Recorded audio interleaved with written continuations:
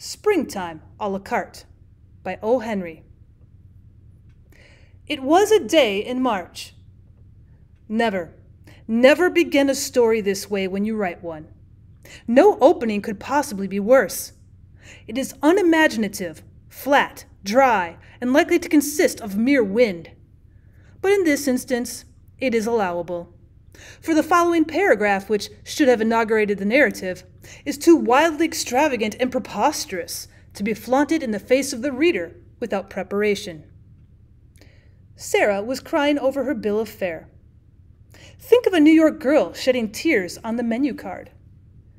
To account for this, you'll be allowed to guess that the lobsters were all out, or that she had sworn ice cream off during Lent, or that she had ordered onions, or that she'd just come from a Hackett matinee.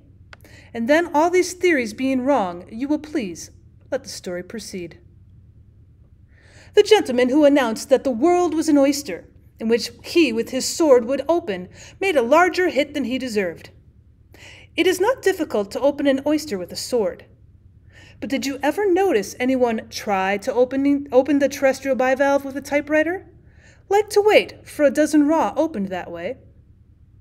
Well, Sarah had managed to pry apart the shells with her unhandy weapon, far enough to nibble a wee bit at the cold and clammy world within. She knew no more shorthand than if she'd been a graduate in stenography, just let slip upon the world by business college. So, not yet being able to stenog, she could not enter that bright galaxy of office talent. She was a freelance typewriter and canvassed for odd jobs of copying. The most brilliant and crowning feat of Sarah's battle with the world was the deal she made with Schulenburg's home restaurant. The restaurant was next door to the old red brick in which she ballroomed, and one evening after dining at Schulenburg's 40-cent 5-course table d'hôte, served as fast as you throw the 5 baseballs at the colored gentleman's head, Sarah took away with her bill of fare. It was written in an almost unreadable script, neither English nor German, and so arranged that if you were not careful, you began with a toothpick and rice pudding, and ended up with soup and the day of the week. The next day, Sarah showed Schulenburg a neat card on which the menu was beautifully typewritten, with the viands temptingly marshaled under their right and proper heads from hors d'oeuvres to not responsible for overcoats and umbrellas. Schulenburg became a naturalized citizen on the spot. Well, before Sarah left him, she had him willingly committed to an agreement. She was to furnish typewritten bills of fare for the 21 tables in the restaurant, a new bill for each day's dinner, and new ones for breakfast and lunch as often as changes occurred in the food or as neatness required. In return for this, Schulenburg was to send 3 meals per diem to Sarah's hall-room by a waiter, an obsequious one if possible, and furnish her each afternoon with a pencil draft of what fate had in store for Schulenburg's customers on the morrow. Well, mutual satisfaction resulted from the agreement. Schulenburg's patrons now knew what the food they ate was called, even if its nature sometimes puzzled them. And Sarah had food during a cold, dull winter, which was the main thing with her. And then the almanac lied and said that spring had come. Spring comes when it comes. The frozen snows of January lay still like adamant in the crosstown streets.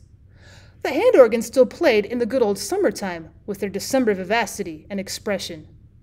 Men began to make 30-day notes to buy Easter dresses. Janitors shut off steam. And when these things happen, one may know that the city is still in the clutches of winter. One afternoon, Sarah shivered in her elegant hall bedroom. House heated, scrupulously clean, conveniences, seen to be appreciated. She had no work to do except Schulenburg's menu cards. Sarah sat in her squeaky willow rocker and looked out the window. The calendar on the wall kept crying to her, "Springtime is here, Sarah! Springtime is here, I tell you! Look at me, Sarah, my figures show it. You've got a neat figure yourself, Sarah, a nice springtime figure. Why do you look out the window so sadly?" Sarah's room was at the back of the house. Looking out the window, she could see the windowless rear brick wall of the box factory on the next street. But the wall was clear as crystal, and Sarah was looking down a grassy lane shaded with cherry trees and elms and bordered with raspberry bushes and Cherokee roses. Spring's real harbingers are too subtle for the eye and ear. Some must have the flowering crocus, the wood-starring dogwood, the voice of bluebird, Even so gross a reminder as the farewell handshake of the retiring buckwheat and oyster can welcome the lady in green to their dull bosoms. But to old Earth's choicest kin there come straight, sweet messages from his newest bride, telling them they shall be no stepchildren unless they choose to be. On the previous summer, Sarah had gone into the country and loved a farmer. Oh, in writing your story, never hark back thus. It's bad art. And it cripples interest. Let it march, march. Sarah stayed 2 weeks at Sunnybrook Farm. There, she learned to love old Farmer Franklin's son, Walter. Farmers have been loved and wedded and turned out to grass in less time, but young Walter Franklin was a modern agriculturalist. He had a telephone in his cow house, and he could figure out exactly what effect next year's Canada wheat crop would have on potatoes planted in the dark of the moon. It was in this shaded and raspberried lane that Walter had wooed and won her, and together they'd sat and woven a crown of dandelions for her hair. He had immoderately praised the effect of the yellow blossoms against her brown tresses, and she had left the chaplet there and walked back to the house, swinging her straw sailor in her hands.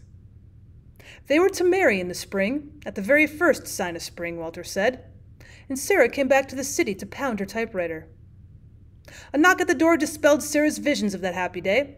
A waiter had brought a rough pencil draft of the home restaurant's next day fare in old Schulenberg's angular hand. Sarah sat down to her typewriter and slipped a card between the rollers. She was a nimble worker. Generally in an hour and a half, 21 menu cards were written and ready. But today there were more changes on the bill of fare than usual. The soups were lighter. Pork was eliminated from the entrees, figuring only with Russian turnips among the roasts. The gracious spirit of spring pervaded the entire menu. Lamb that lately capered on the greening hillsides was becoming exploited with the sauce that commemorated its gambols. The song of the oyster, though not silenced, was diminuendo con amore. The frying pan seemed to be held inactive behind the beneficent bars of the broiler. The pie list swelled. The richer puddings had vanished. The sausage, with his drapery wrapped about him, barely lingered in a pleasant thanatopsis with the buckwheats and the sweet but doomed maple. Sarah's fingers danced like midgets above a summer stream. Down through the courses she worked, giving each item its position according to its length with an accurate eye. Just above the desserts came the list of vegetables. Carrots and peas, asparagus on toast, the perennial tomatoes and corn and succotash, lima beans, cabbage, and then... Sarah was crying over her bill of fare. Tears from the depths of some divine despair rose in her heart and gathered to her eyes. Down went her head on the little typewriter stand, and the keyboard rattled a dry accompaniment to her moist sobs. For she'd received no letter from Walter in 2 weeks, and the next item on the bill of fare was dandelions. Dandelions with some kind of egg. But bother the egg. Dandelions with whose golden blooms Walter had crowned her his queen of love and future bride. Dandelions, the harbingers of spring, her sorrow's crown of sorrow, reminder of her happiest days. Madam, I dare you to smile until you suffer this test. Let the Marechal Niel roses that Percy brought you on the night you gave him your heart be served as a salad with French dressing before your eyes at a Schulenberg table d'hôte. Had Juliet seen so love tokens dishonored, the sooner she would have sought the leathern herbs of the good apothecary. But what a witch is spring! Into the great cold city of stone and iron a message had to be sent. There is none to convey it but the little hardy courier of the fields with his rough green coat and modest air. Oh, he's a true soldier of fortune, this Dent de Lion. This lion's tooth, as the French chefs call him. Flowered, he will assist at love-making, wreathed in my lady's nut-brown hair. Young and callow and unblossomed, he goes into the boiling pot and delivers the word of his sovereign mistress. Well, by and by, Sarah forced back her tears. The cards must be written. But still in a faint golden glow from her dandelion nine dream, she fingered the typewriter keys absently for a little while, with her mind and heart in the meadow lane with her young farmer.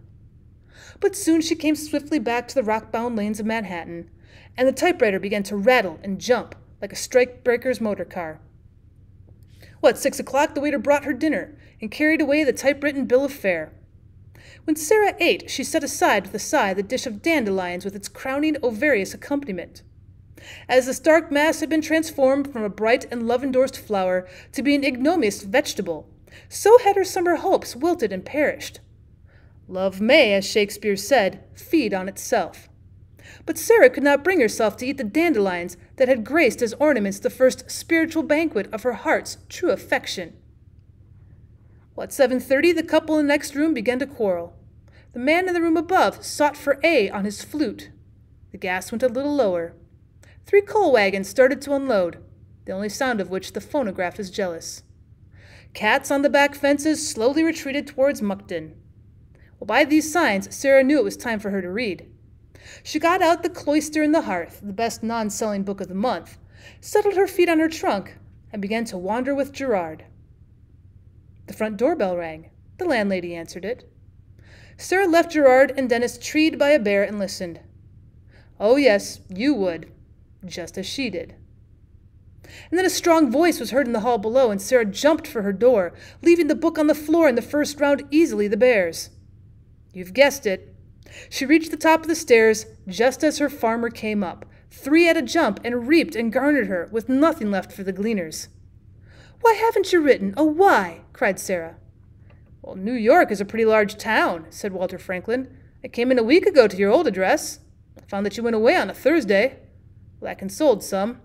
It eliminated the possible Friday bad luck. But it didn't prevent my hunting for you with police and otherwise ever since. I wrote, said Sarah vehemently. Well, never got it. Then how did you find me? The young farmer smiled a springtime smile. I dropped into that home restaurant next door this evening, said he. I don't care who knows it. I like a dish of some kind of greens at this time of year. I ran my eye down that nice typewritten bill of fare looking for something in that line. When I got below cabbage, I turned my chair over and hollered for the proprietor. He told me where you lived. I remember, sighed Sarah happily. That was dandelions below cabbage. Yeah, I'd know that cranky capital W way above the line that your typewriter makes anywhere in the world, said Franklin. Why, there's no W in dandelions, said Sarah in surprise. The young man drew the bill of fare from his pocket and pointed to a line. Sarah recognized the first card she'd typewritten that afternoon. There was still the rayed splotch in the upper right-hand corner where a tear had fallen. But over the spot where one should have read the name of the meadow plant, the clinging memory of their golden blossoms had allowed her fingers to strike strange keys.